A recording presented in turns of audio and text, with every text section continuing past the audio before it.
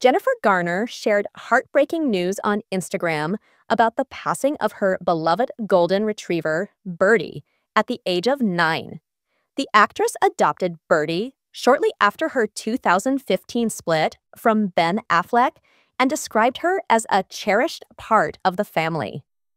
In her emotional tribute, Garner wrote, "It is hard to know how to write this. It seems nuts, given the world, to mourn a pet. But since we have shared Birdie with all of you, it only seems fair to let you know of her passing." Birdie let us know on Thursday that she wasn't feeling herself. A renowned foodie, Birdie never missed a meal. We were surprised to learn that not only was she very ill, she was at the end of her life. The vet told us that dogs often hang on until their person comes home from college, and we believe Birdie did just that.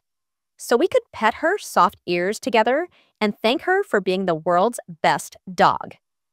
Garner also shared sweet memories of Birdie, who loved being read to, joining Garner's pretend cooking show, and bringing comfort to others as part of a therapy dog team.